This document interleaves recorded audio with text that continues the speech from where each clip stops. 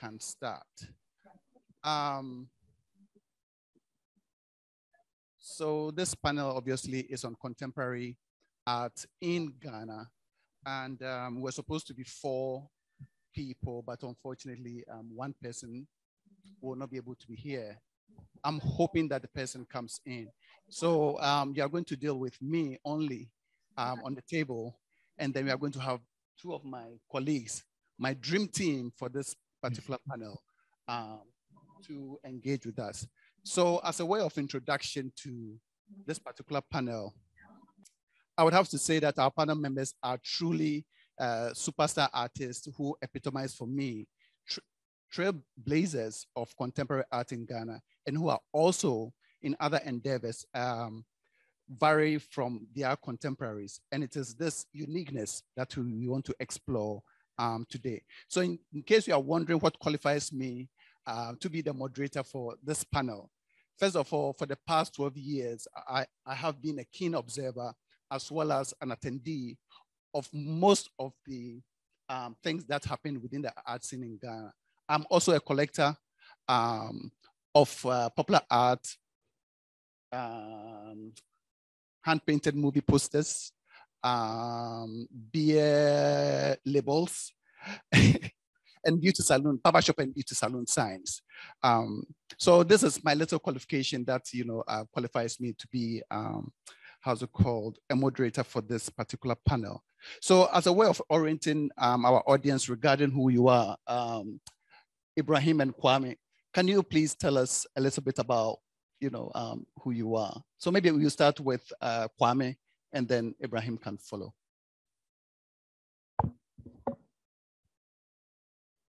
Hi everyone, my name is Kwame Akoto-Bamfo. I'm founder of Ancestor Project, which is a non-profit organization that is interested in preservation of tangible, intangible African heritage, promoting it, and also empowering African youth in the diaspora. As part of what we do as Ancestor Projects, one of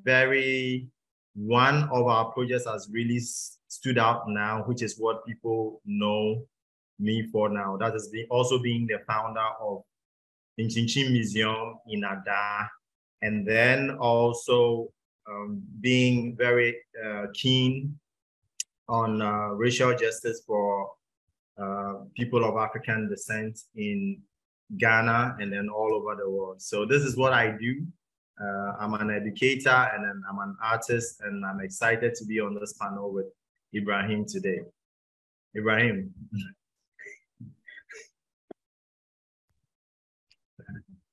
Thank you very much, Kwame, and thank you very much, Dr. Oduro, and everyone who's organized this program. My name is Ibrahim Mahama. I guess I'm a visual artist.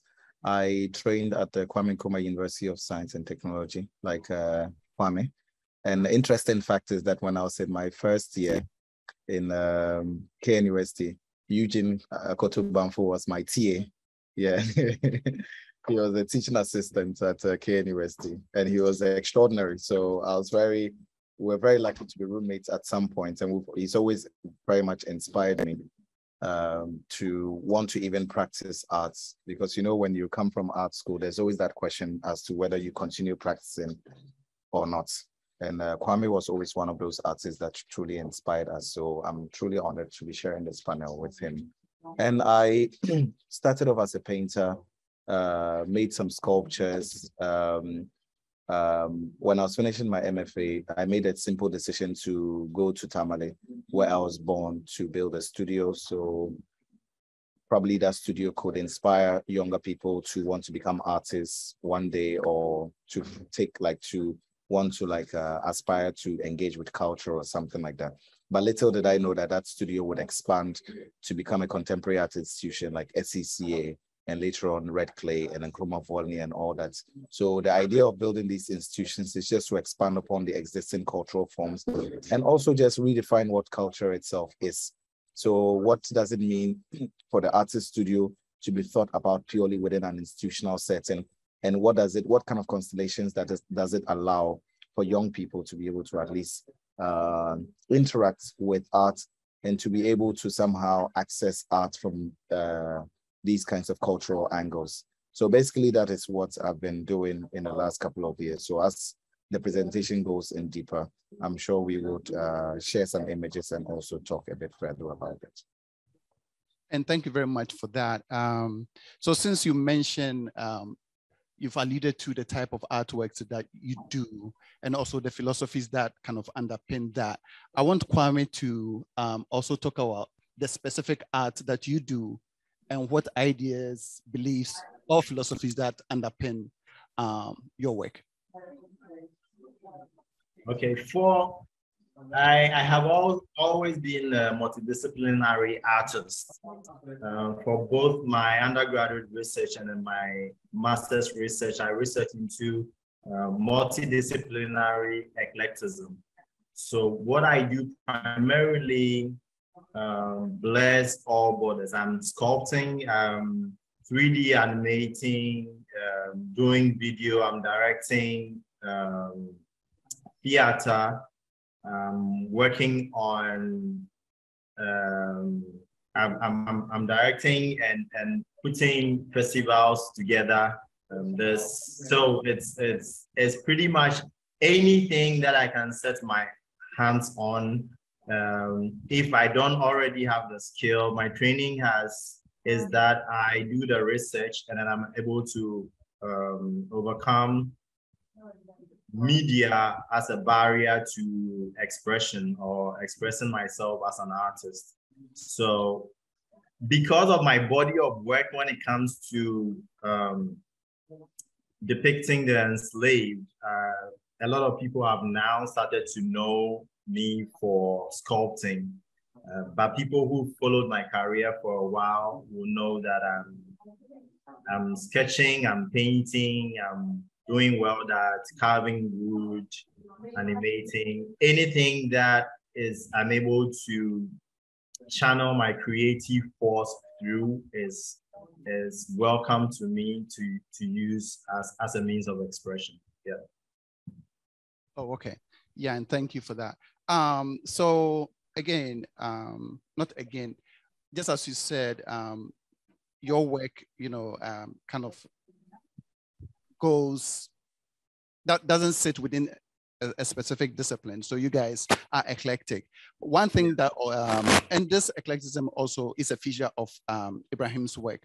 The other thing that is a thread between you and Ibrahim is large scale installations. And I want you guys to talk about it. I mean, we've all been to art spaces where you see, small things. But when we come to the body of work that you guys do, I think the feature is this large scale, dimension. And I want you guys to talk about it. Why the large scale dimension, if I can put it that way?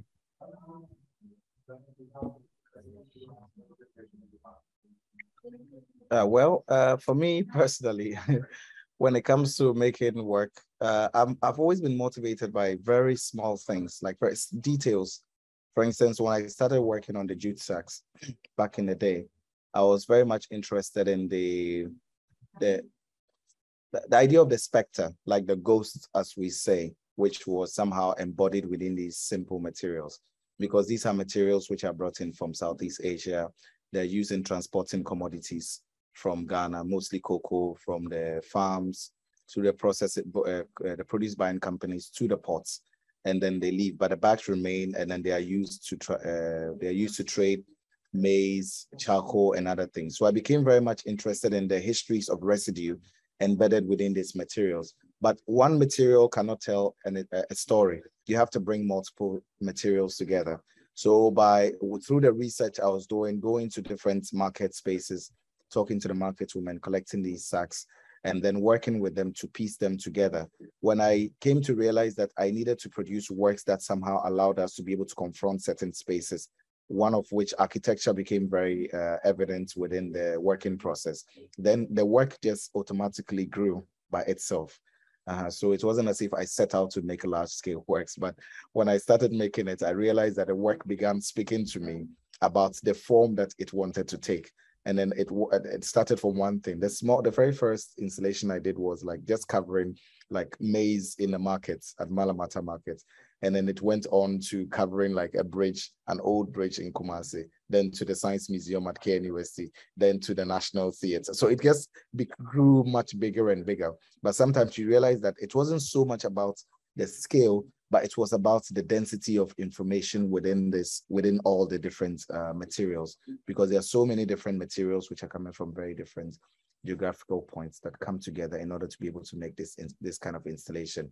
And the grand nature of it allows you a moment to be able to look at the individual materials, but also the totality of, let's say, the work that is presented before you. And Kwame?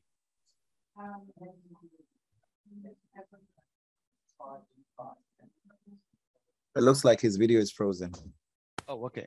So whilst we wait for him to unfreeze, but Ibrahim, if Frimpong sees your work for the first time and it embodies the last phase of, the type of installations that, you do, I will see this huge monumental work. And that's what I wanted you to kind of speak to, like, what do you want to achieve with that? I know you hinted a little bit, but if you can, talk to Frimpong. Okay. Frimpong's daughter. No, interestingly enough, for us, because we came from this very academic background from Kumasi, where people like Dr. Karikacha was trying to somehow expand upon the existing practice that Kumasi, like the art school, had over the last decades, because a lot of artists were very formalist. And if you were a painter, you were supposed to make a painting in a very traditional context or setting. And we were trying to expand the language that painting carries in a way. Because if you take one of these materials, like the jute sacks, like from the market space, you realize that the market women would have stitched the material over time because maybe the material is wearing out. So when you find it, you realize that there's so many scars on it. Sometimes they write also text on it. Some of them who are like, let's say the Kayayis, who've written their names or names of their parents or where they're coming from on their body, gets transferred onto these materials. So at the end of the day, it's almost as if the painting has already happened within the market space, which was unlike the generation before us that needed to use the market as a point of inspiration in order to be able to make a painting. So you'd have to go to the market, you go to most of the galleries, Artists Alliance, others, you see many paintings, and most of these paintings depict the market space with a woman and the banana, blah, blah, blah. But for us, the sack itself, and also in another generation, also find that they would take the jute sack and then they would stretch it over the canvas and then they would make the painting on it, which for me was some kind of an injustice to the material because the material lives in a way. So by paying attention to the scars and everything on it, you realize that already the painting that you want to depict of the market is already embedded within that. And of course, if we cannot talk about art without talking about economics and all that. So for me, the aesthetics also around art itself is embedded within it. So what happens when you take these materials that are coming from these spaces and then you sew them with the same forms of precarious labor, and then you cover, let's say, huge architectural structures, which somehow for many people, they seem like there's a kind of disconnect between that. I wanted to somehow re-establish those forms of relations. So when people read those works, they take different meanings from it. One time I was in Kumasi in a market space, I think it was in KJTia. I did one of these installations, and a man was passing by with his child, and his child was like, he said it's in tree. Like, what kind of what ugly materials have they used in covering the beautiful bridge? And the father was like, oh, he doesn't know. But it somehow reminds him of the Ashanti history, the Batakari, the one that the Okomfanoche wore when he commanded the Golden Stew. Just an idea from history. And that was one of the things, the possibilities of making work that could somehow create multiple sensories or create multiple forms of meaning. Whereas maybe if it was very pictorial, and if you see it, you'll be like, oh, yes, this is what it depicts and all that. So for me, those are very implicated within the decisions of making. Okay. Are there any activist, sensibilities to your work? beyond what you've shared? Activism. I think the activism, it's really within the actions of the work itself. Like the idea of, for instance, producing work as an artist and using the residues of the work in terms of the capital in order to build cultural institutions. That is very activist in itself. But I'm not really interested in activism in a sense of talking about it. I'm interested in the sense of action. The artists being very deliberate about the actions that they make and knowing the implications of those actions and how that can transform, let's say, another generation or build new audiences within the cultural sector. All right, so you want action, I'll give you action. Okay. In terms of the action, can you walk us through what Red Clay is doing, what SCCA is doing? SCCA we started building SCCA in the beginning as a studio, as I said in the beginning, but eventually I realized that it could be much more than a studio as it is. So I was talking to one of these, a couple of artists, including Bernard Attukwei Jackson, and most importantly, Mr. Kofi Dawson. May he so rest in peace. In 2014-15, and Bernard and I talked about the idea that it might be interesting to do a retrospective of Dawson's work, because he's an artist that practiced for more than 6 decades, but there wasn't really any like substantial exhibition that somehow put the body of work together. So for me, that even helped me to transform the idea of the studio into a contemporary art institution. So that's how come the idea of Red Clay SCCA was born. Then when I started developing the idea of Red Clay, a year after SCCA was started in 2014, I also said to myself, couldn't it be interesting if we could somehow still expand upon this idea? Because SCCA was built on one single plot of land that was given to me as a gift by my father. But Red Clay was a land that I bought that had so much potential. And I had to convince my neighbors about buying up their land in order to expand. So for instance, from buying a 2-acre land to more than 100 acres within the area gave a real possibility to really expand the possibility of what this institution could be. So then we could think about bringing the airplanes for the classroom projects. We could think about building the archives. Currently, we're working with the University of Ghana, the archaeology department, to open up an archaeology museum at Red Clay. So the building is ready, and we're just working on the content at the moment. So it gave a possibility to be able to bring all these pedagogical forms to make it into almost like an educational institution, but using the idea of contemporary art and all the promises that it has as a starting point in order to be able to do this work. Okay, so at this point, I would say drink some water whilst I see if I can get Kwame into the conversation. Okay, Kwame, great. Before you left off with, exploring this question of why the large-scale installation, and that's what Ibrahim was, just dealt with. So I want your perspective on that. Why not just one head or 2 heads like mine? I think that for me, the function drives the purpose, or the purpose drives the function. It's correlated, it's integrated.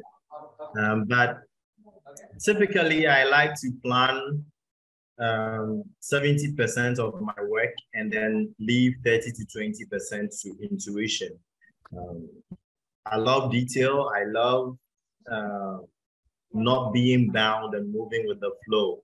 But what I do now with my work, the parts that people know is mostly by intention, because I'm pushing a specific cause, the healing of people of African descent. And then I'm also pushing for restorative justice between Africans and our colonizers and, our enslavers. I'm also trying to empower youth. So for the first time in my life, when I started, when I came up with this, I realized that I couldn't give in to my natural or my normal instinct, which is to move with the flow. And then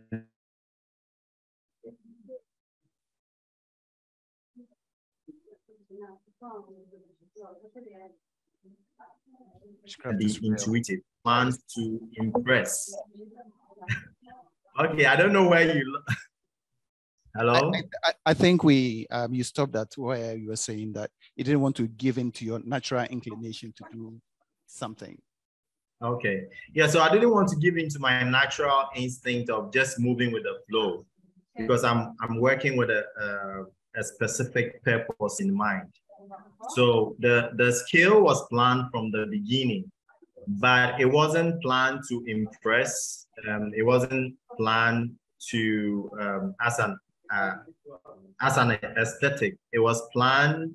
It was designed to fulfill the purpose, which was to give impact, create a space for Africans to reclaim their culture, and then to also foster restorative justice between the West and then the people who have hurt us in the process of trying to trade and trying to build their own countries and civilization. So this is what drives the scale of my work. We are talking about over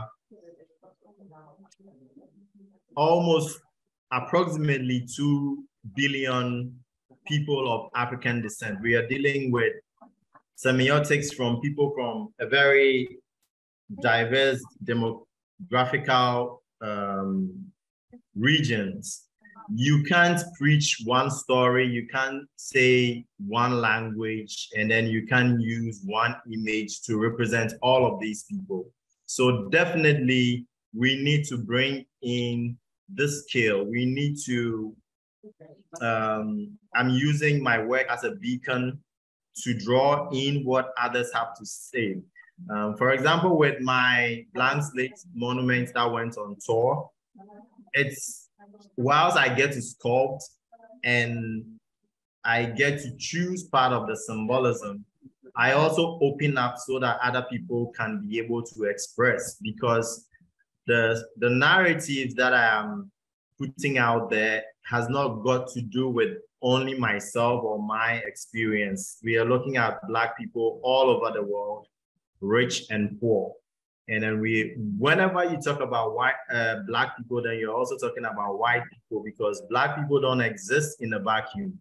So either they are in a space where interaction with other races have gone well, or they are in a space where things haven't been so, their world or where they find themselves haven't been so kind to them. So you open up for all of these people to express, and hence the skill, hence the need for even more skill. Yeah. And thank you for that. Thank you for that. Switching gears real quick, and in looking at a particular thread that really, excites me, and it deals with this idea of you guys situating your works, right, within, let's say, your communities. And I would like you guys to speak more about that. Unlike other artists who make it and then, let's say, go away from their communities, however that is defined, you guys have been very deliberate about situating your artworks within your communities, and what informs that? Well, there is nowhere for myself to go.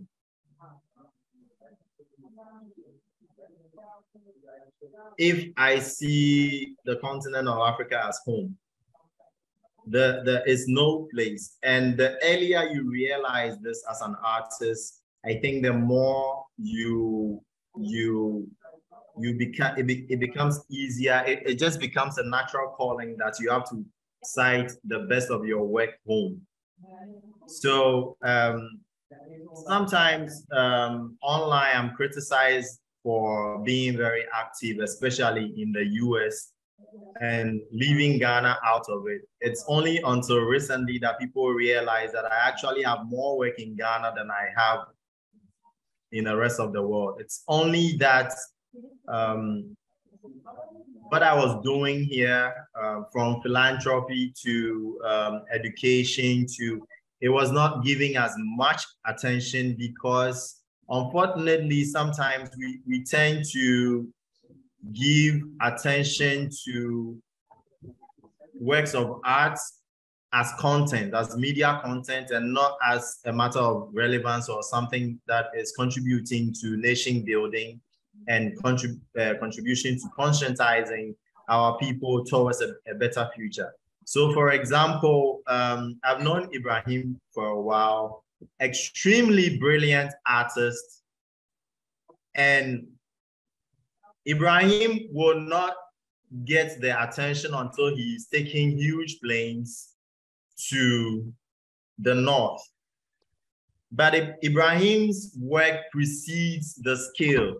Ibrahim, after school, I remember you were working with the Autism Center. Yeah. You were doing so much. I remember what it took for you to do one of your first exhibitions at a residence that I came to.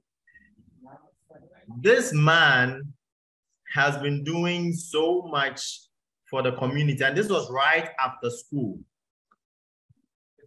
We don't seem to get the attention until the West, gives us the attention. So now he's in Amsterdam, obviously chasing some more money so that he can be able to invest here. Now let me have a confession. Let me make a confession.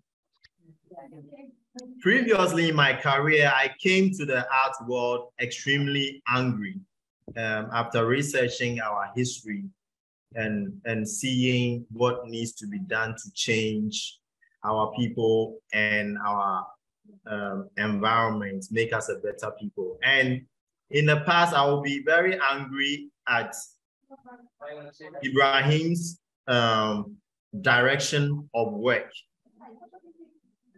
But a few years ago, I came to the realization,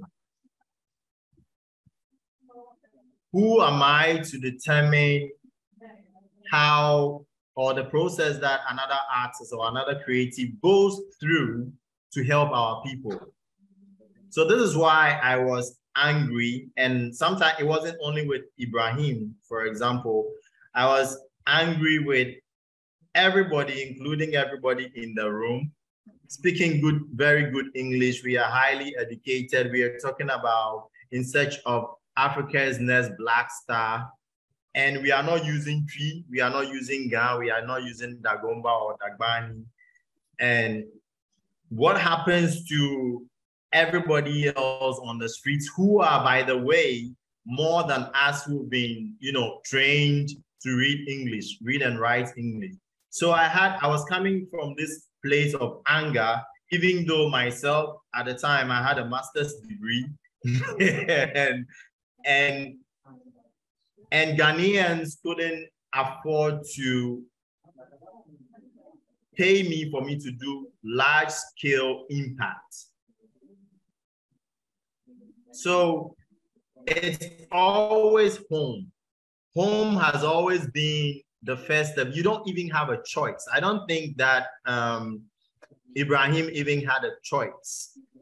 It has always been home, and we love our country. We love our people. We didn't need someone to come and preach to us. Me, as a matter of person, I am doing what I do because I feel that the impact and the help is needed here. Everything that I do is not to draw the attention of the media.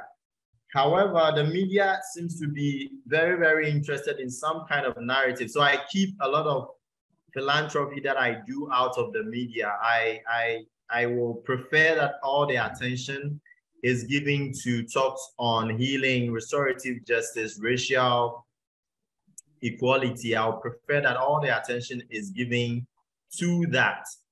So yeah, I love our people, and that is why home and then the community must have the best of me. I've been living in this area for the past 5.5 years, even though I wasn't raised here.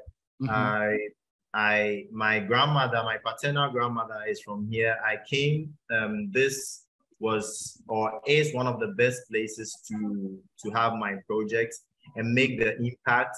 before gentrification catches up to Ada, because Ghana is diving into the year of return, the year beyond the return. We are cleaning up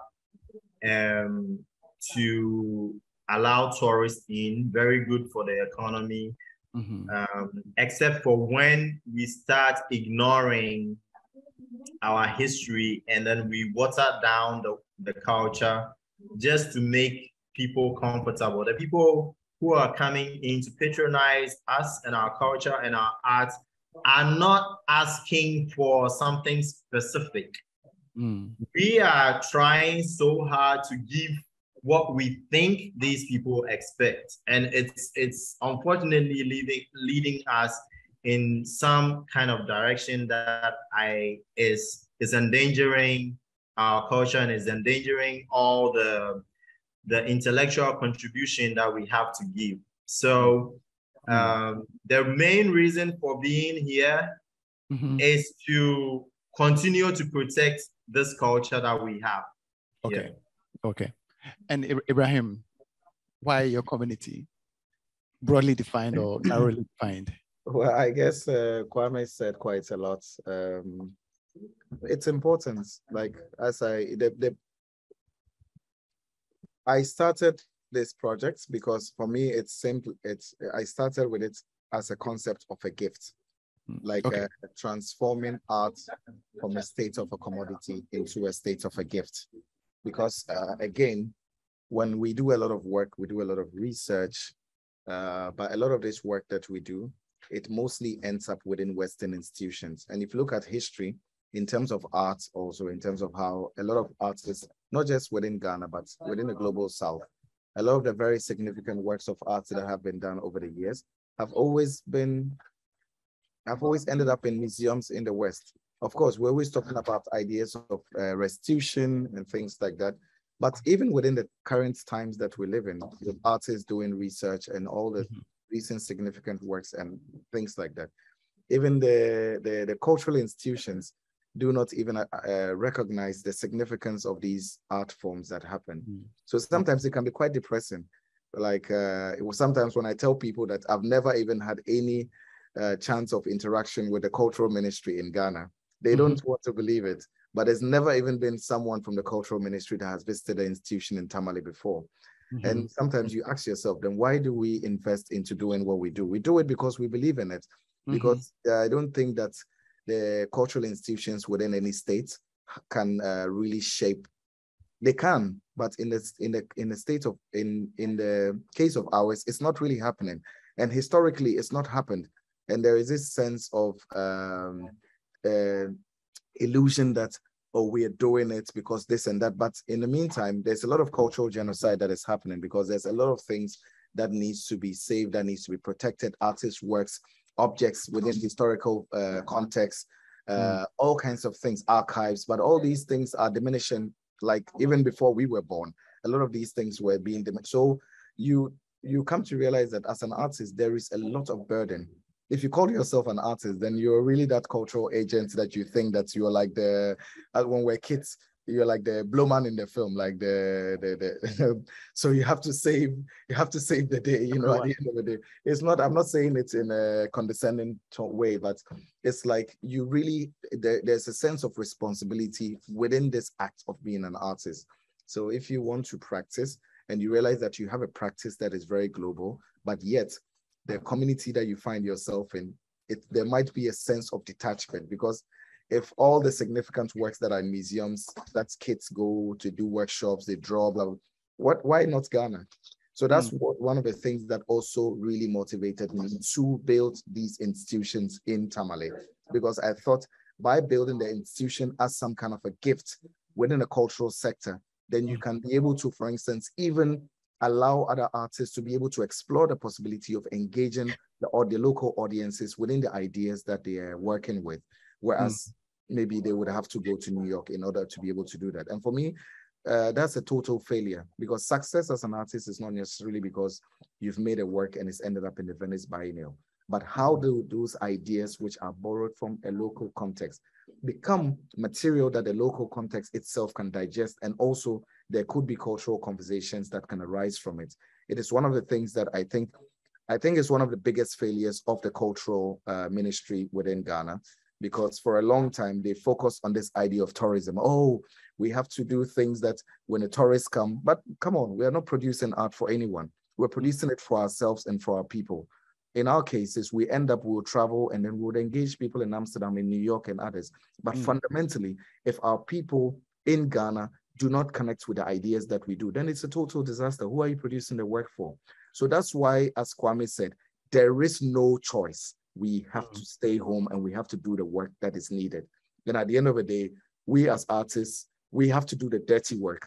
You have to make the work, you have to engage the audience, you have to subvert the idea of audiencing or the idea of culture. So it's almost like you have to be a cultural reinventor, whereas maybe you are in a cultural ministry and then you have a specific set of ideas of what culture is. So when you have tourists, you take them to the cultural center and then you put together a drama group and then they dance and drum for them. And at the end of it, oh, but this is the culture of our people. It's absolute nonsense. There is a lot of things that need to transform and change, and artists have, like, we as artists, we are the forefront of this, and that is, we have to do it so that at least if it transforms the perspective of another generation, 50 years from now, you and I will not, or us in this audience, will not be talking about this. If there is a cultural transformation and a new cultural awareness, there'll be another generation that takes on another perspective, another point of view, and many different things will happen. We don't know what will happen, but at least it will not be the same as it is currently as we're talking about. Poignant, and thank you both for your responses. A flip side of the same question. What are the ways in which Accra is not your focus? A place to be? Honestly, Accra is a bubble, you know. Accra is a bubble, you know. People, everything that happens, when people come, let's organize some parties and other things. But there are things that are happening around the country, and there are people living elsewhere. For me, it's always been one of the things that has always inspired me is that if you want to do something radical and something revolutionary, don't stay somewhere that you think it can work. Go to the places that you think that there's a possibility it might not work. That is when you are radical or revolutionary. You do something and then you're confronted by the realities in those spaces.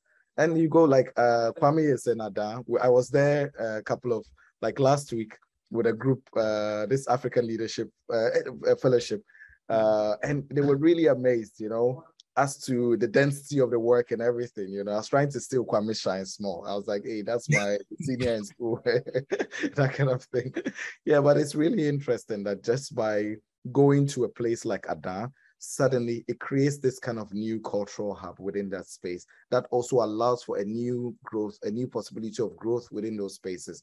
Because intelligence comes in many different forms, and it only doesn't just come within the form of the human being. It also comes within the ecosystem that you find yourself in. So when you go to in Chinchim, by the way, Kwame, we named our group the Africa Leadership Fellowship. You know, every year we have to choose a name. And after going to in Chinchim, where the guys were so inspired that the name of our group is called In Chinchim.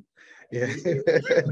Yes. So it's interesting that the landscape and everything influences even the way that they decide to place the sculptures and all these things. Whereas maybe if you're in Accra, because it's an urban location, there is a limitation as to what maybe an artist can do or what they can practice, or even the kind of audience that they can bring into the work or ideas that can be formed. Kwame, any thoughts? I just think that I'll just back Ibrahim. Accra is, before this division into 16 regions, Accra is our smallest region, is the smallest region in Ghana. Ghana is so much bigger. And so I think that people should just get out of Accra a little bit. Go far north, go see what Ibrahim is doing, go interact with the people, see the influence, and then just don't go to interview him because you want a poster boy for successful artists. That's how come I turn a lot of interviews down, because most time they want a poster boy for success. They want a, but what about the message that he's preaching? What about the message that I am preaching? That is what is important to us, is not to, if I wanted to be a poster boy for success, I could have reserved all the money for this project and retired very good, get number of wives and, you know, get some Range Rovers. And that is not what we want. And at this point, important. Go ahead. At this point, I would like to give credit to the people who have influenced us to have taken this path and, you know, not follow what some of us saw when we were growing up, when you would have to display how good you were, even though the rest of your community is suffering. I think that a lot of who we have become now is dependent on role models, sometimes silent role models, people who have also lived good life, people who've written good books, and then people who taught what virtue to us through the culture and through their own lives. That has caused me, for example, to be more happy if I see people getting clean water, if I see people being educated, and I would rather sacrifice the money that I make for that than to sit in a Range Rover and then, you know, be boss of the whole town. Yeah. Yeah, thank you guys for such wonderful responses. I don't want to hog the mic, so at this point, I think I will hand the questioning to you guys. So if we can get this second mic ready, we will begin the process. So I see a hand and he will be the first person. So please keep your numbers. I'm a numbers person, although I'm very bad at math. So Mr. White, you are number 1, 2, no, you're 2, and then you are 3, the gentleman in blue. Hello, please, my name is Abdallah Osman. My question goes to Mr. Mahama. And I would like to speak our dialect so that he will be happy and be proud that there is somebody here from North, from his area, Gumbehene. Please go ahead. Okay. Mr. Bagmanya, Ulaka and song de Dagbamba, Zanchanta Kane Tara, Pulo, Domi Yila. I'm a culture center, and I went to culture center. I don't buy your sham, and I'm in a post social ma the years of yellow pump. Hal Mpogba, I've worked some years to do a pump canna, Dagbangari, Tamal culture center, mamma. Tumborna, I and for social Tamal culture center, but no yelanga, the Bambina Mama, Katubazira Danfan, Kadi Afan Kara, to the Pia pump. Now you are some black palm pump. Yeah, thank you very much. He was asking a question regarding the cultural center in Tamale about ways in which we could create initiatives that could somehow open up the possibility for people to interact with the cultural center a lot more. Like many of the cultural centers around the country, when you go to these places, they are very dormant. Of course, there are traders there who are wood carvers. Like there's a lot of skill happening within those spaces.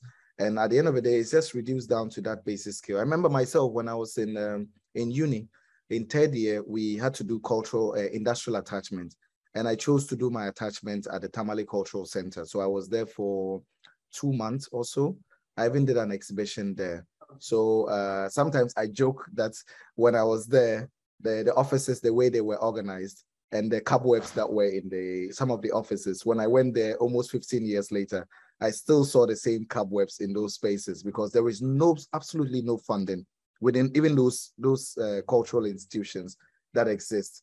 And you realize that maybe from time to time, they might have to rent some of those, the spaces that maybe drumming groups and cultural practitioners have to use in order to be able to harness or train their skills and all that to other people, to businesses in order to be able to raise money. So he was asking a question of how we can contribute. And I think that's the work, because of the work that we're doing in the North and other places. And for me, that's the basic point, that I spoke to the director of the cultural center in Tamale because he was my supervisor when I did the internship at the time. And we have to find ways in which we can collaborate. So sometimes when we have exhibitions, we would put the logo of the cultural center on our exhibition poster. We invite them, we have conversations, we go there for visit, for programs. So the idea is that if we keep focusing on the idea of building cultural institutions and expanding the possibilities of that, then it also allows for maybe a newer generation of artists to be able to collaborate with, let's say, local craftsmen in order to be able to develop their work. Because you see that like there are these smocks that I ordered recently for a show that I did in Portugal, and I ordered it around the cultural center, the weavers, and it was a lot of money that I had to spend in order to be able to like pump into this economy of weaving in order to be able to produce this fabric that they had never produced before.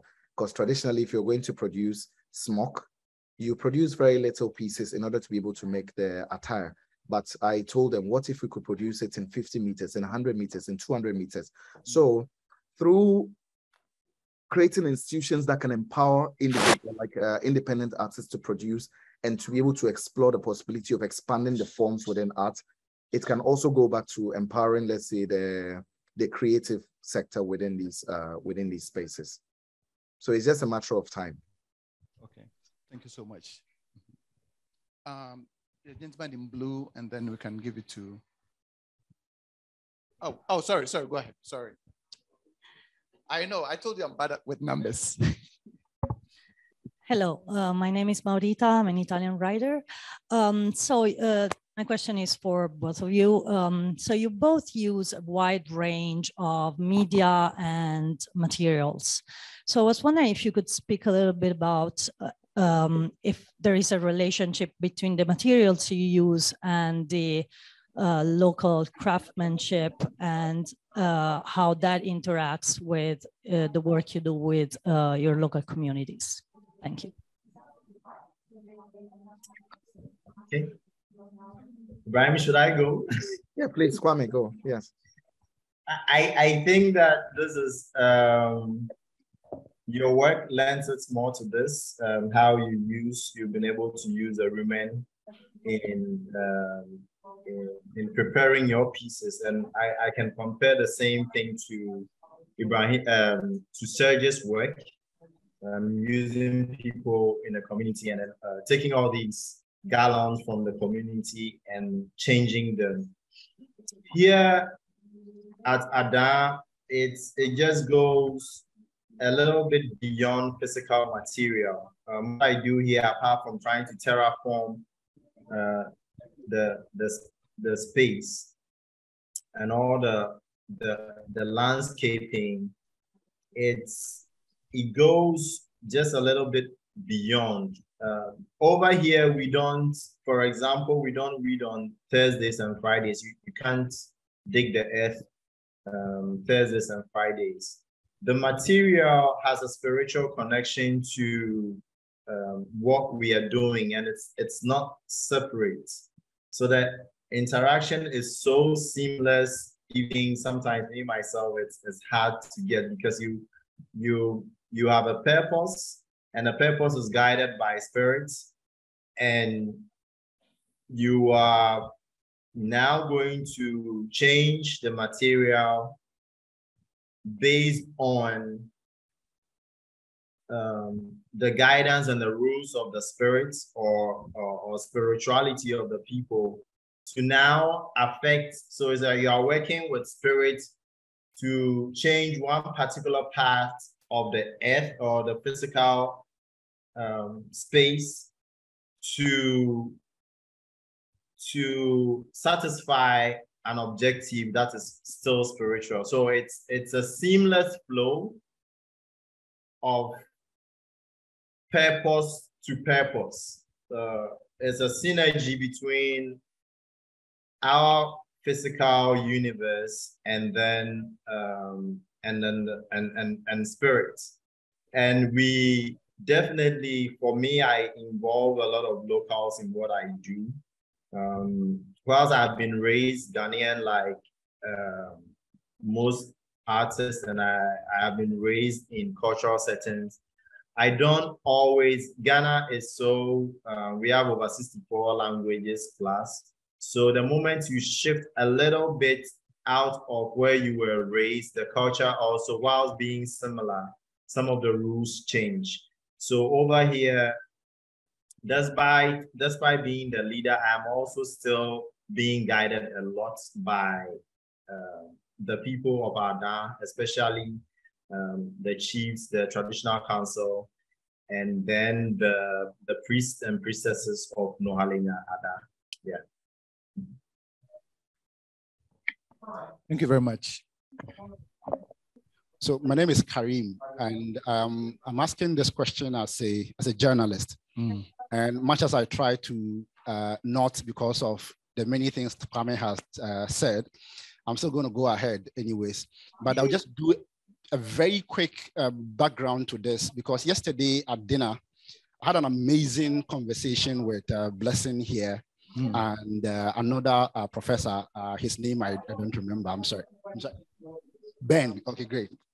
Okay, so it was basically about food.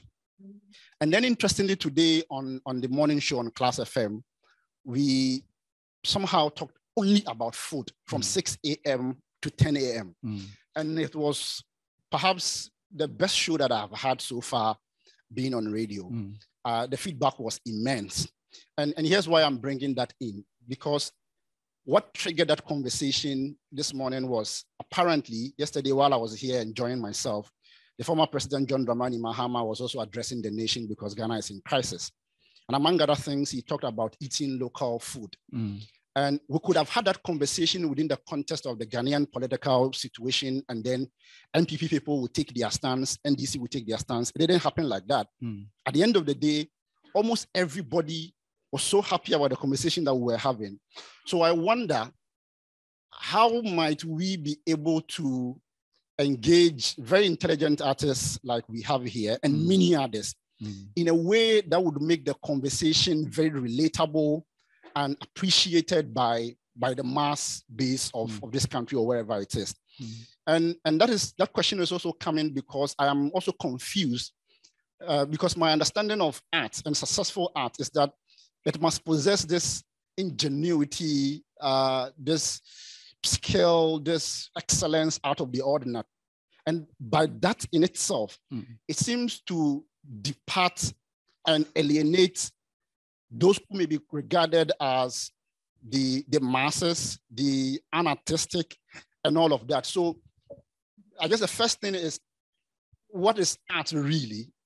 In the sense of how are we able to make it relatable? And then secondly, I want to pick the thoughts of Kwame and Mr. Mahama on what exactly we can do in the media to have perhaps a more progressive conversation other than those that look out for the blockbuster, the excellent, the successful artists to tell their story so that we also get YouTube views. Thank you. Yeah, as for the YouTube views, you have to get it so that you can make that money. Yeah, no, I think it's interesting. I think that we cannot eliminate one, yeah, but art by its nature, fundamentally, it's supposed to be accessible by all. Art is something that is mundane and something that is accessible. There's no point to art when it's actually inaccessible, that to begin with. And also there is art all around us. You know, art is being able to practice art is some kind of an attitude. Sometimes you realize that it's not just, the reason why for me building these institutions was very important was the attitude to thinking about art. It wasn't so much about the process of making art, because what is really art in terms of its constitution? Is it just the object that is made, or is it a process of making it? Or is it those criticalities within the questions that you ask yourself when you're producing something? Are those the things that constitute art in themselves? So at the end of the day, you realize that, oh, if you go to, you can, I don't know, maybe your mother or your grandmother, back in the days, they used to collect fabrics. So you go to your grandmother and she has a collection of, let's say, GTP, Hollandaise, blah, blah, blah. A lot of things, like some people would go around. There is an, I'll use an example. There is an older man in Tamale His name is Ben Saibu, and he's been interested in archaeology. He's a lawyer by training, but he's been very interested in archaeological findings for the longest period. So he's been working together with, for instance, the Ghana museums, Mr. Malik, the guys at the, what's the name?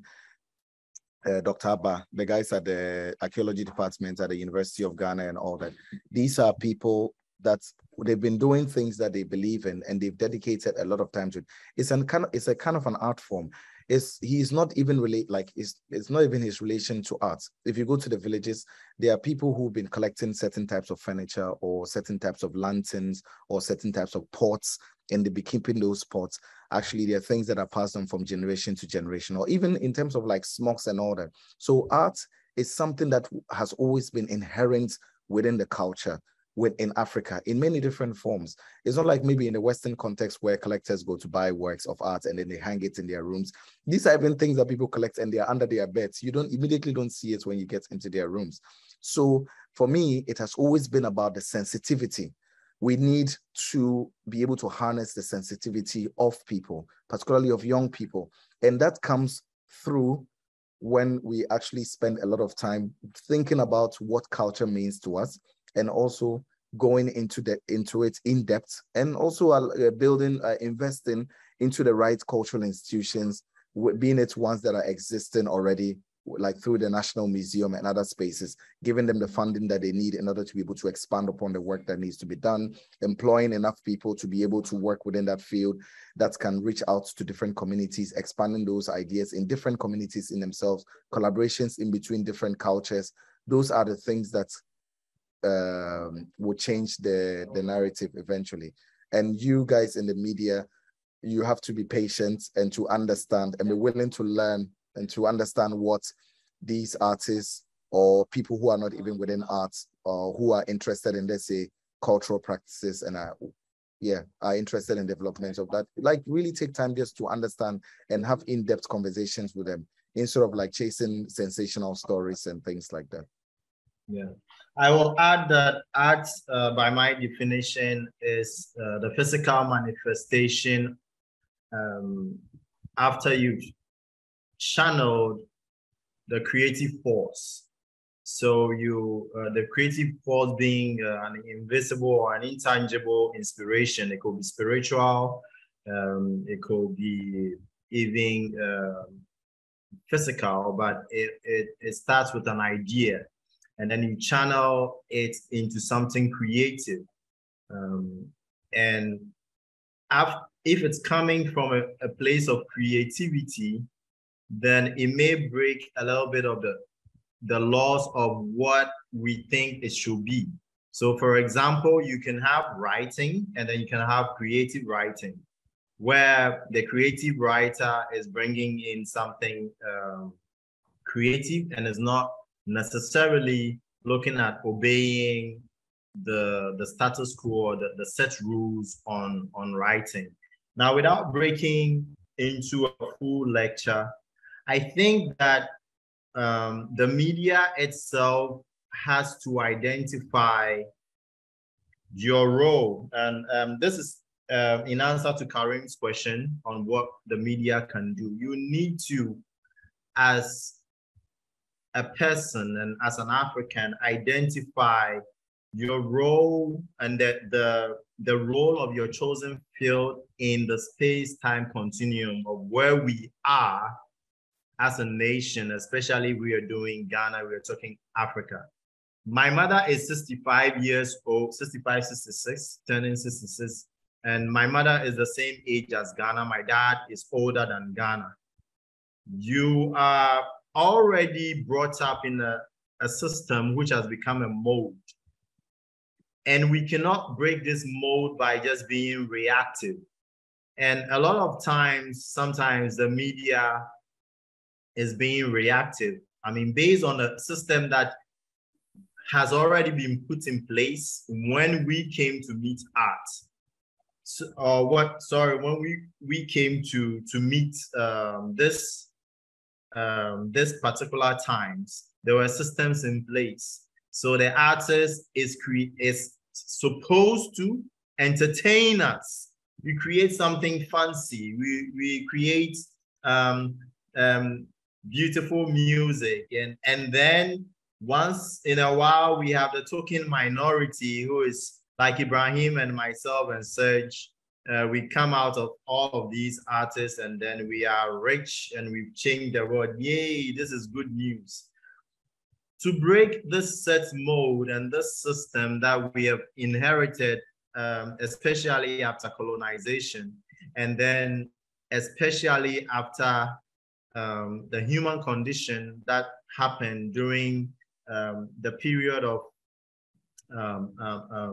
industrial revolution, the media has to be specific on the results that they want when it comes to nation building. And you cannot do nation building without creative people. So what we can do is to first identify how strong the artist has been from the beginning of time. We are the people who talk to the high class, and then we are also sitting with the low class. Ibrahim is working with all the market women. I'm working with all the so-called uneducated people who've never been to school before, and we are interacting. My good friend, Dr. Rachel Engman, is digging up all these excavations with people. Some of the people that they are using haven't been to school, but then they have the knowledge, they have oral history, and then she's using all of these people in the pits. Then again, we are also able to intellectually engage the logical thinkers and the philosophers and the theoretical physicists. We do all of that. I mean, when I was 3D modeling, I had to know the refractive index of glass. I have to know motion. I have to know human anatomy. I have to know so many things that probably doesn't immediately rub off me. You don't look at my appearance and think that, oh, I did some physics and I did some chemistry and I've done some biology, but this is what I do.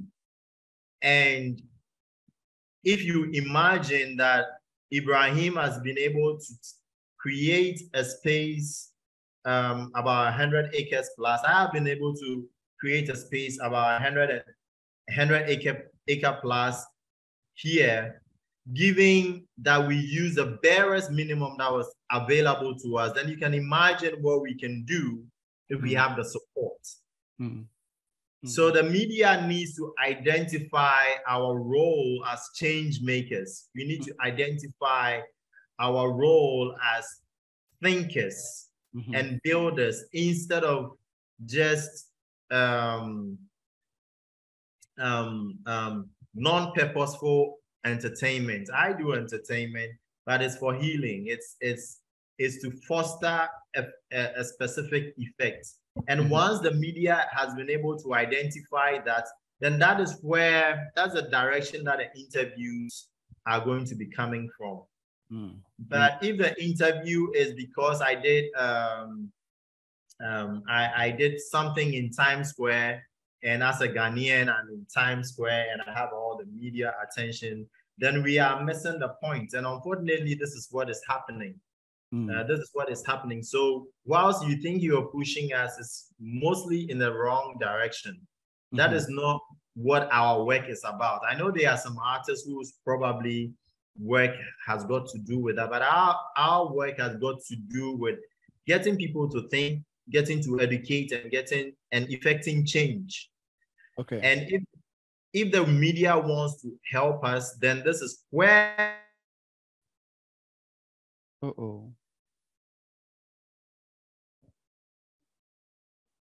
Well, maybe it's appropriate point to being a media, I'm sure. I think maybe you can take the next question. Yeah, you're right.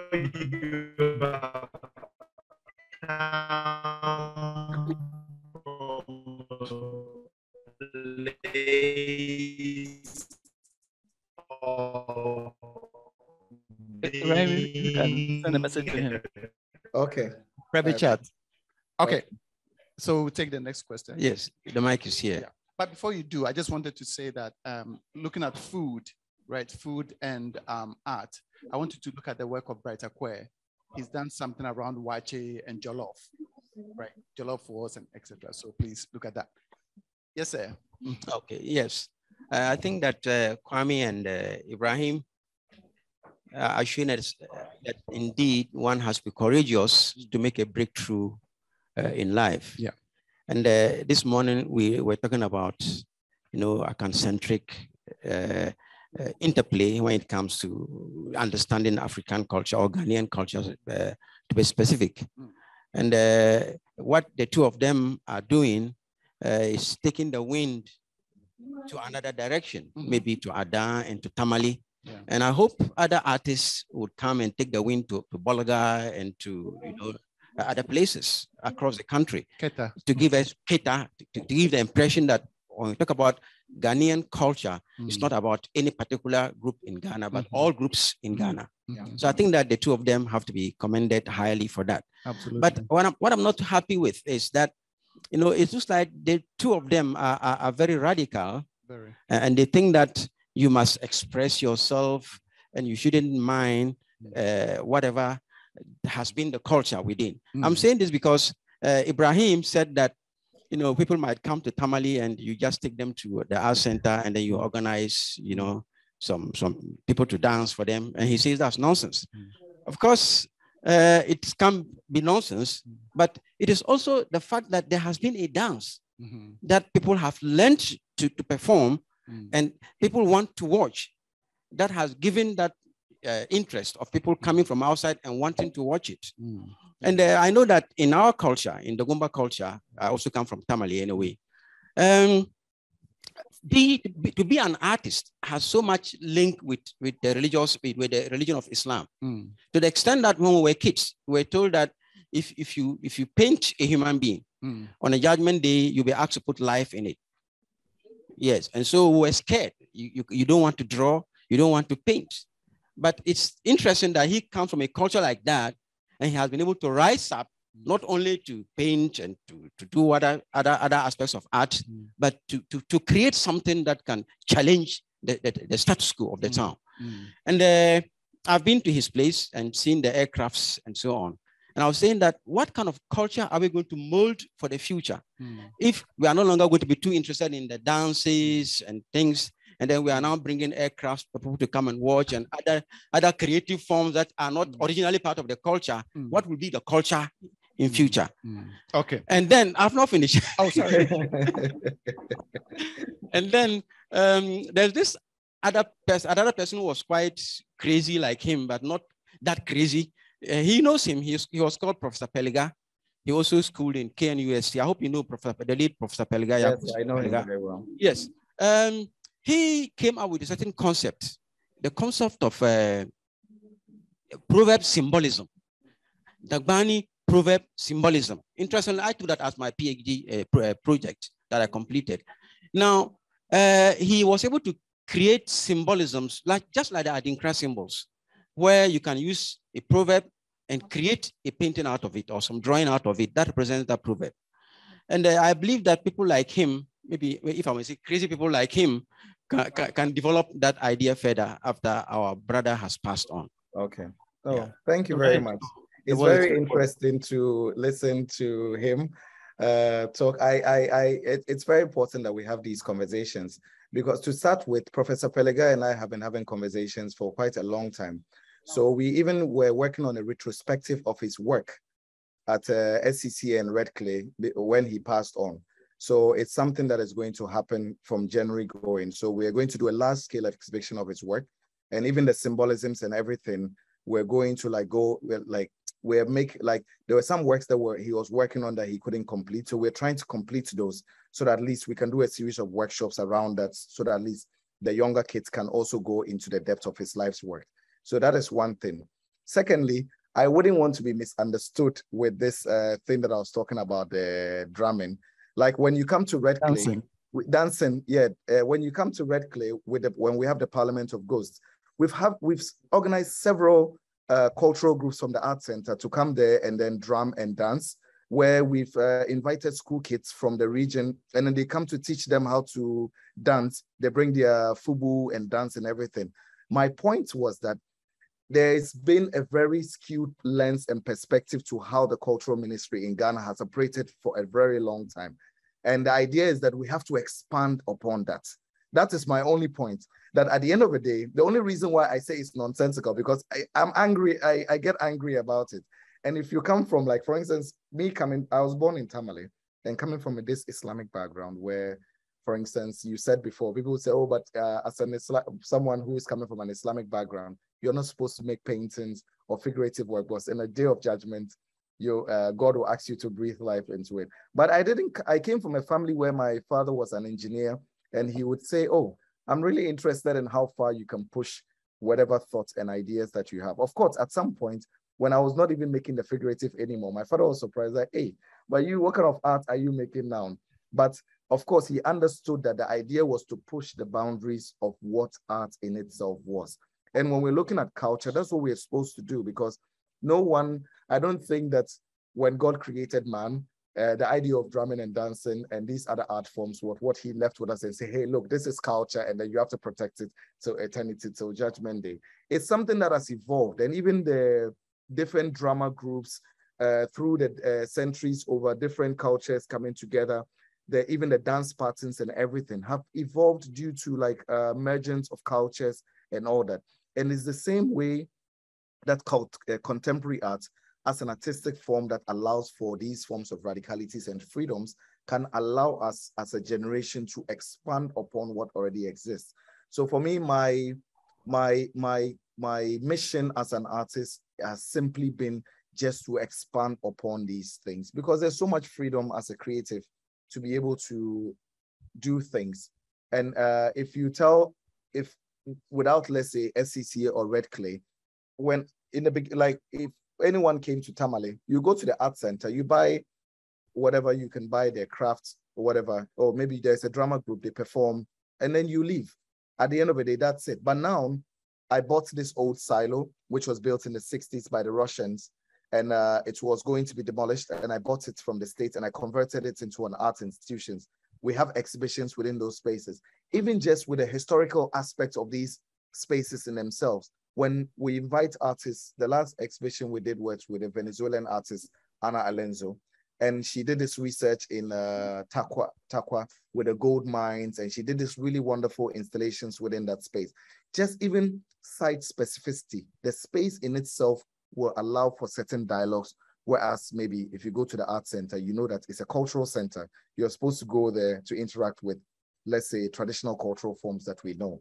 But what if we could also build other spaces that could allow for us to constantly rethink about what culture is about? So for me, that as an artist, that is what I represent. I'm interested in the past, in the drumming and dancing and everything. I'm interested in maintaining it, but at the same time, I'm also interested in stretching and radicalizing it, so that if I grew up and for instance, if I were to die and reincarnate and I saw a different generation, I would be like, oh, I recognize this from the previous life, but it has somehow transformed. And I think that's when culture becomes a lot more interesting rather than being stuck in a specific timeline.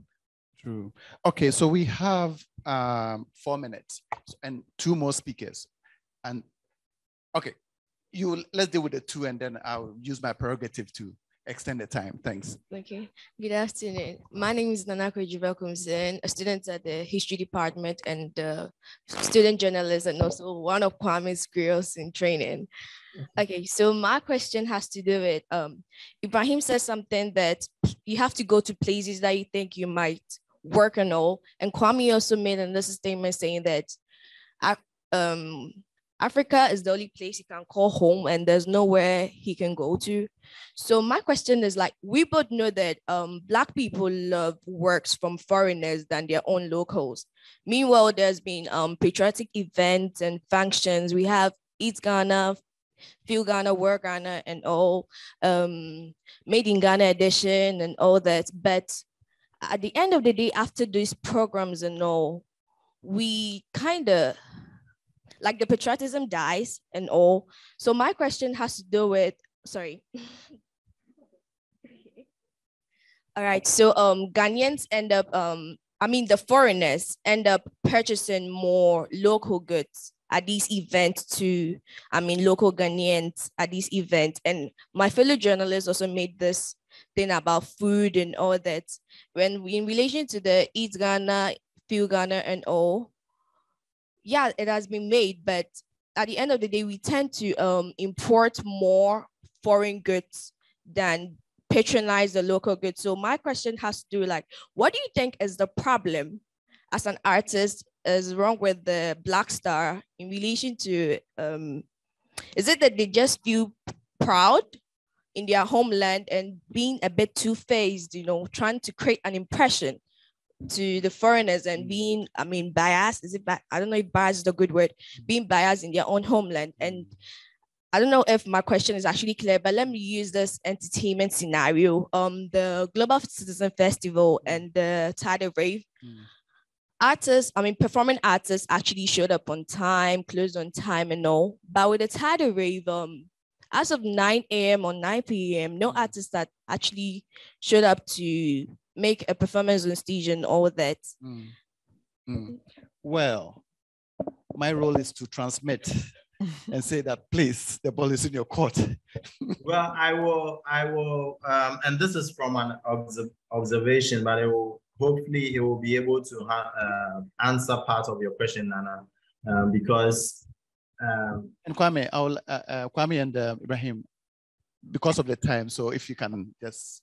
Okay, I think that the way we appreciate art in Ghana, and then the means of which we express this appreciation is still evolving. But previously, in the past on the continent, it hasn't always because of some specific reasons, it hasn't always been in terms of money.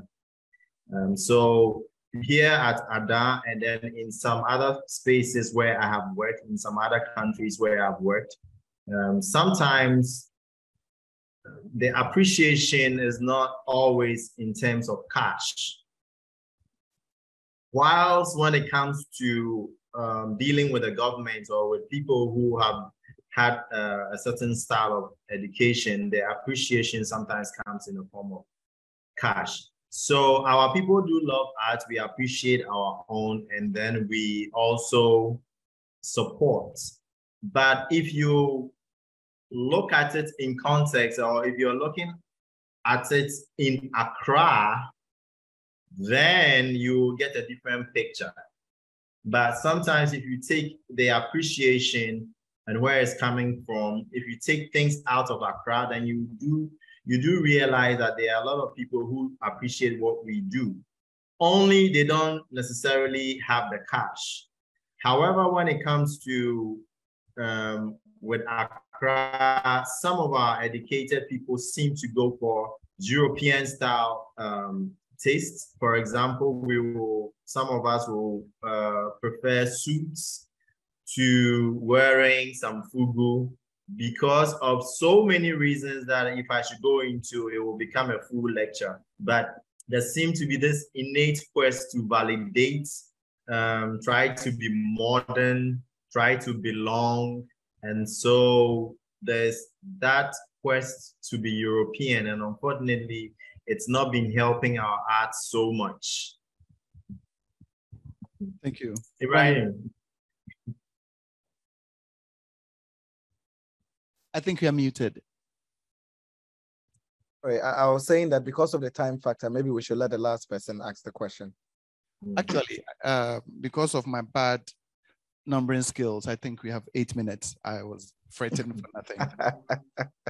Okay, let's still take the last question. Or what? Yeah. Okay.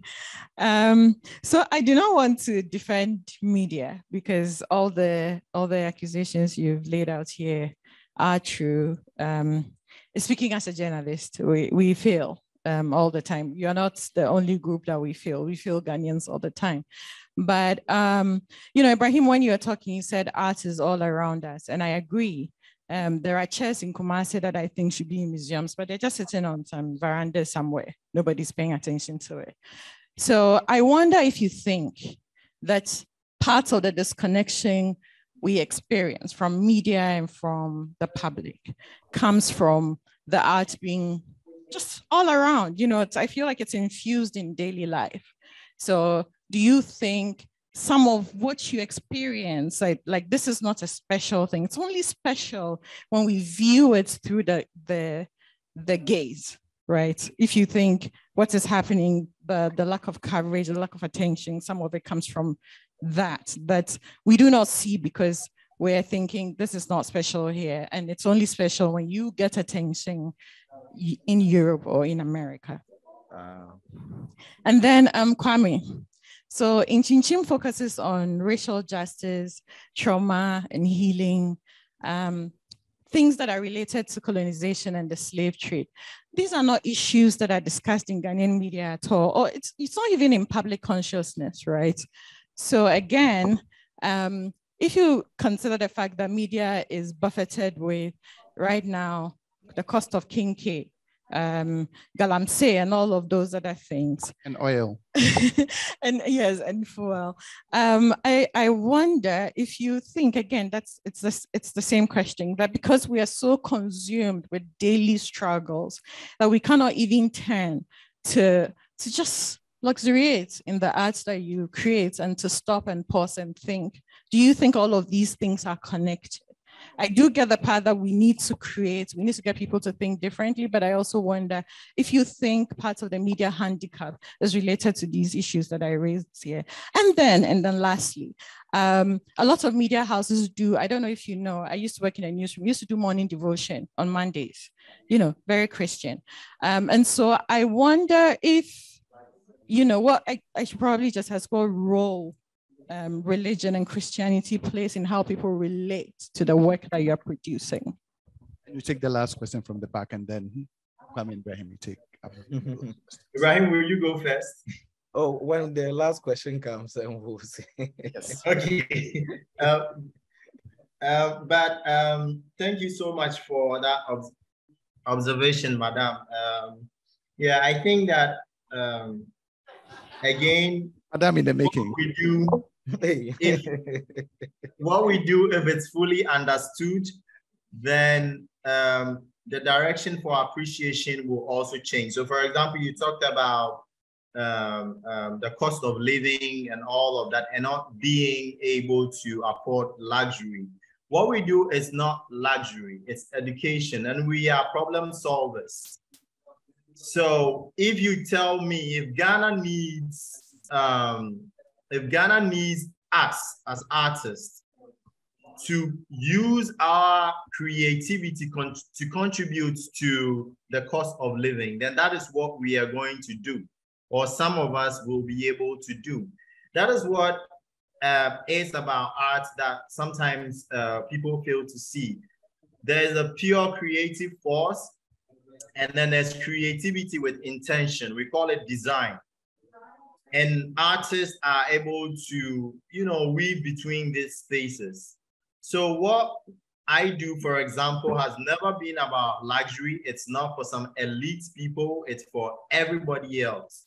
So once we are identified that, okay, this is who we are as a people, and this is what we can do with our intellect, and we are appreciated, for example, not always in terms of cash, but in terms of opportunity. I don't know how much, Ibrahim, you paid for getting electricity to your place. Last time I was complaining, and then you told me you even paid more. Yeah, to get electricity. Yeah. You have to pay to get access to electricity. Like I had to pay when I settled in the village to build an institution. They didn't have electricity, so I had to literally pay the electric companies to pull electricity there. Water didn't exist. We had to pull water there. And 2.5 years ago, when COVID started and they declared free water, they cut the water from the place. So 2.5 years, I've not had water running in my taps. So even the most basic things to run a basic institution is not there. So at the end of the day, what do you do? It's a question. So at the end of the day, as Kwame is saying, it comes back also to the will that we are cultivating at the end of the day. And also I spoke about the idea of the intentionality, and also cultivating the sensitivity within a younger generation. because a lot of objects that you see around, like the chairs you're talking about in Kumasi and all that, one day you wake up and you realize that none of these chairs exist anymore. So we, through our research and going around and collecting objects and things like that, like the airplanes and all that, they were very important because they were cultural. They are memory boxes in themselves. An airplane is not just an airplane because of what it is, but maybe a specific type of machine with the history that it comes with. We do coding classes in them, drawing classes in them, drone classes, where we bought these computers that we do workshops where there are these guys in Tamale that run these workshops where they help kids to build like computers from scratch in these airplanes. So you are creating a culture where you allow for different constellations of thinking, which is, of course, there are things that are around us that are mundane, that are ordinary, but we are taking these ordinary gestures and then we are making them into extraordinary things that somehow normalizes a certain form of thinking within a different generation. And it's one of the things that becomes very difficult for people to understand, particularly when they come from maybe a generation that's maybe it's not so familiar with that. And I think as artists, that is one of the things that somehow allows for us to be able to do the things that we do. And it's not luxury, it's just simply, it's and if we can, it can be seen because I mean, I'm helping certain vice presidents pitch their ideas to chambers of commerce. I'm structuring their ideas. That is the last thing that you will expect in Ghana, for example, that an artist does, but that's what I do. I'm doing, in the past, I've worked on educational projects. I think USAID funded educational projects, educating from sex education to what have you, and then in Liberia, for example, I've been helping to structure healing projects after the war. There was a project that was halted, a museum on the war and reconciliation and all that. So what we do as artists and as creatives just goes beyond drawing for people's fancy. And unfortunately, that is the image that has been pushed for about what we do. And so people think that, hey, you do everything, all the important stuff, and then you do the arts to relax. But of course, giving the opportunity and the recognition, I think we can do way more than that. I just wanted to correct it. I didn't say you produce luxury or you tend to the needs of the elites. I said we cannot take a break because of everything that is happening. We cannot take a break to even enjoy your work. And I use exactly my point. The fact that people think that, not to say that that's what you said, but the fact that you associate, or a lot of people associate that it's a luxury. You understand? It's what you do when you are not struggling for life. You understand? But we are helping in the struggle itself. So if the problem that you are solving has got to do with food, we are here. If it's got to do with nation building, we are here. If our people need to relax, we are here. Our work is not only used for when you need to catch a break. It's like you are surviving. I understand you perfectly. Most people think, I'm surviving. I've gone to work and now I am done. I need to, go listen to some music to relax, or maybe go see some art and then sip some wine. But Nanama, please go and sip some wine with, how's it called? Kwame. Okay, all right. So last question, and please, I will crave your indulgence for this question and the responses, and we will make call it a day. Thanks. Thank you very much. Thank you for a really interesting conversation. I have a long list of questions, but I promise to be brief. I'll just pick one. So my name is Ama Ofebia Tete. I am a creative consultant. I'm based here in Accra, and I'm also program manager for Asiko Art School, which is part of Center for Contemporary Art in Lagos. So my question is really about arts education. So I think most of us, if not all of us, know that there's a lot of work to be done in the nation when it comes to reframing art, culture, what it is and how we learn about it and how it affects us. So Ibrahim, I love what you said about, re-evaluating the language of art. Kareem, I love what you started to touch on about, making art accessible. So very briefly, I think my question to the panel is, can you share with us anything exciting that you've seen in arts education?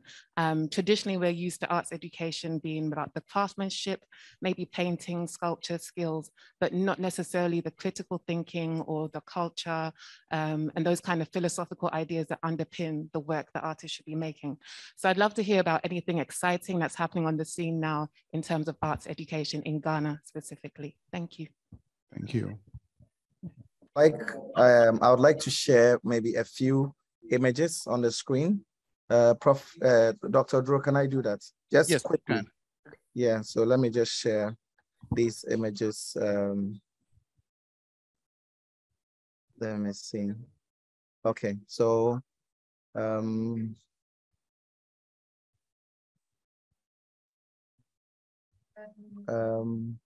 see, start from. Yes, we can see. Yeah, so you can see on the screen. Yes. Yeah, so this is one of the spaces at Red Clay called the Parliament of Ghosts. And in the Parliament, as they're like thinking about art education and all that, one of the things that was also important to us was also about how the understanding of art in itself, because as I was saying before, it's not as if when you make the object, that's when art is made, but it's also the process of it. So for instance, an art, like an idea that is coming from a conceptual point of view, which has manifested into a point of, let's say, an exhibition, because there was a work done in Manchester titled The Parliament of Ghosts. And then I transmitted those ideas into the drawings, into building an architectural form as an extension of the studio and the institution. So here you can see that there are bricklayers who are building like the institution. And then you can also see the school kids who are using it as a space for education. And there are different sets of school kids who are also like almost like looking at some kind of a grand painting or something happening like that. So the fact that even in the process of building the work or building the process and everything, all these young people are integrated into it. It's almost as if you're building some kind of an archive or memory unit within their minds. Very important. And here you'd have, let's say, the caretaker of the space, assemblyman, who is taking, let's say, the village folks through the archives and things like that. Whereas in another case, he's working with them within the parliament in order to be able to transplant corn or create an installation. You ask the question about the form of art. What is really the form of art? It's a question. So even this idea of like bringing ecosystems within spaces, transplanting idea, transforming these spaces, whereas it's almost as if you'd go to, let's say, an abandoned warehouse or space, historical space, and you realize that maybe there are plants growing within those spaces. And then as an artist, you take that simple idea and then you magnify it within the context of, let's say, an architectural form. What does it really do? If school kids are using these spaces as classrooms and dealing with this idea of an ever-changing form within, let's say, arts or within, let's say, an ecosystem, how does that even inspire them in terms of how they think about art? This is a collage where I try to bring in, let's say, an image of one of those English electric trains that were brought in Ghana by during the Gold Coast and the post-independent era. So even the idea of using history as a layer within a time of building institutions in a precarious time, how does that also influence art in itself? Like bringing, like, so this is just a simple example. So this comes back to the furniture that the lady in red was asking. I think I recognize her, but I'm not sure whether it's the same person. But yeah, so this comes back to that same idea of collecting even these simple chairs that are coming from the early 20th century, made by the British, and collecting them as these kind of residues, ghosts, and then we can occupy them and use them as points of learning and things like that. But what happens when it's embedded within this new cultural space? And what does it mean actually for art education in terms of, let's say, another generation that uses that as a different learning point, even with regards to animals, using it for lectures, like, anyway, these are different kinds of images and all that. But simply, that's the idea that The training that we had in Kumasi, Kwame and I, together with many artists that have emerged in Ghana over the years, was this idea that we could use, let's say, philosophy and many other forms to be able to create artistic forms that could allow us to be able to, for instance, create certain forms of relations that could influence another generation of artists to be able to practice in certain forms. So, for instance, these are some of the images from the aircraft with the kids using it for workshops, like doing the things in it, or even occupying forest areas. So, for instance, I even bought some of these forest areas, which are sacred groves that normally would be left because no one goes there because of the myth associated with that. But issues of ecology and everything are within those spaces. So what does it mean when today you have, let's say, workshops with kids, and today they are in the sacred grove as an institutional space or context, and tomorrow you're in a cultural center, tomorrow you are in the old silo, tomorrow you are in a museum, in a white cube, in a non-white cube. All these different spaces, how does it really shape another generation of artists to think about the form of art and what it can become? So it's a question. The role of art within our generation is not so much the question of making art as a tangible form, but it's about building new types of institutions that can somehow open up new radical forms in terms of how another generation can somehow interact with art. So that is how come the practice of Serge with regards to all the work that he does, or Kwame Akoto, or many of the other artists, and the collective Black Star Alliance, Exit Frame, and all these other people are important. Or in the case of Akoto-Bamfo, with the residency spaces that he is currently working on as extensions of his practice and all that, are important to open up the possibility and the potentials of art beyond the current timeline that we find ourselves in. Okay, thank you. Kwame. Okay, I have more, as an art educator, I have more been interested in changing people's perspective on what art is and helping people to understand. So recently, whilst collaborating with some Art Life Matters by Erike Jare, and then opening up to career guidance workshops here at the museum, we have been teaching intelligent types, and that's one of the things that I'll ask those who are not into art pedagogy to look at. So we are looking at basic intelligent types and identifying the intelligent types that is universal and that is helping us to create art. So we are looking at spatial intelligence, we are looking at interpersonal existential intelligence, we are identifying intelligence types that create an artist, and we are trying to teach this so that we start seeing artists beyond just creating for people's fancy. And we over the years, these are not images.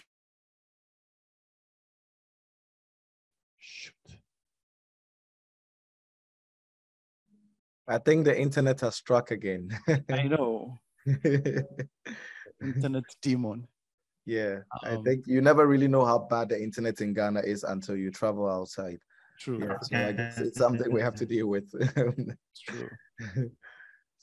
Let's give about maybe 30 seconds, and if it doesn't come, we may have time. Come again. Yes, they are wearing kambu. Yes, it's Kaba and Sleet and Kambu.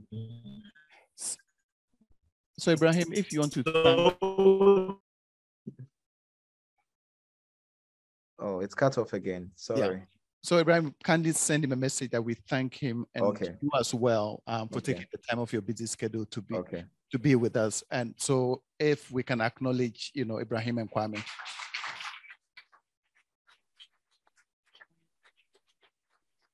Thank you very much. Yep, you're welcome. And I will see you when you come back. Okay, thank you. When I come back. Or if I come back. Because right now I think I got myself into a bit of trouble. So I have to make peace with everyone before I come back. No worries. No worries. So thank you guys for being wonderful audiences. So thanks. Thank you very much, Doc.